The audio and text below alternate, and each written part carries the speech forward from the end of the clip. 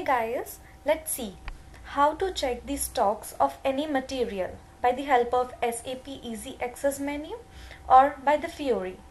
In the SAP Easy Access menu, click on Logistics, then Material Management. After clicking on Material Management, click on Inventory Management and then Environment. After clicking on Environment, you can see the stock field here. After clicking on stock field, you can see the stock overview.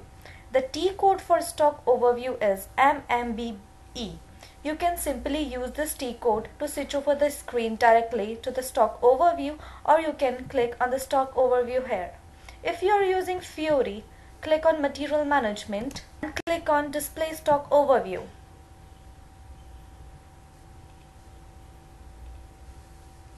As you can see, both the screens of the FIORI or the SAPEaccess menu are same. Write the material code here for whom you want to know the information about the stock.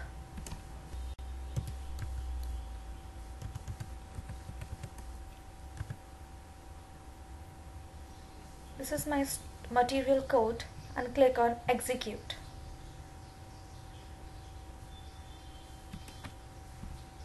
As you can see, in the organization, the stock count of the material TR1226 is 400 and it is under unrestricted stock.